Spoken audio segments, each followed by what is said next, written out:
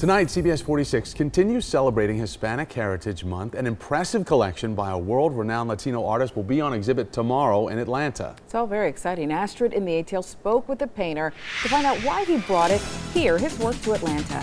Well, for Romero Britto, creating art is about creating community, and he has that in common with our city. That's why his exhibition is here, and it's a perfect fit to reflect the spirit of this city. There's so many amazing stories about immigrants who come to America and do really well. The story of Romero Britto is one of them. Growing up in a large, modest family in Brazil, Romero discovered that his love for art would be his ticket to the world. I'm being very blessed. I was born in Brazil. It's such a beautiful country.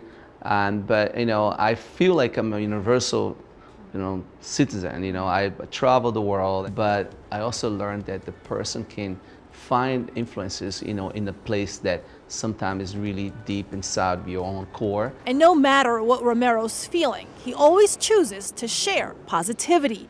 Oh, this one is inspired in love, like fresh love, and it's a beautiful thing. The Miami-based artist uses vibrant, bold, and colorful patterns to reflect his optimistic views. Giving love, receiving love, this back and forth, and make us alive and feel worthwhile to be around. It's that happiness that's helped Romero be a hit with fans. From people who see his art for the very first time. I love Hello Kitty. You do? Can you tell me what you like about Hello Kitty? To longtime devoted collectors like movie stars, politicians, and rock stars like Michael Jackson. I do also sculptures as well. And this weekend, art lovers in Atlanta will have a chance to buy his work. It's a great city to have my work.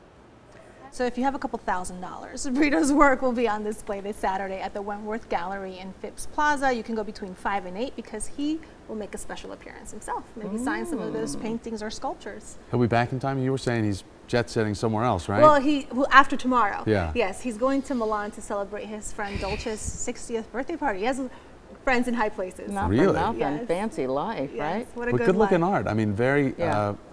as you were saying in the piece, he's a happy, positive, optimistic guy, and that's what you get when you look at this stuff. Yeah, he's been compared to Andy Warhol. Obviously, he's a talent of his own. Yeah. But he gets inspiration from a lot of other artists as well, and what he feels inside. There's a pop art factor for sure. For sure. All right, Astrid, thank you very much.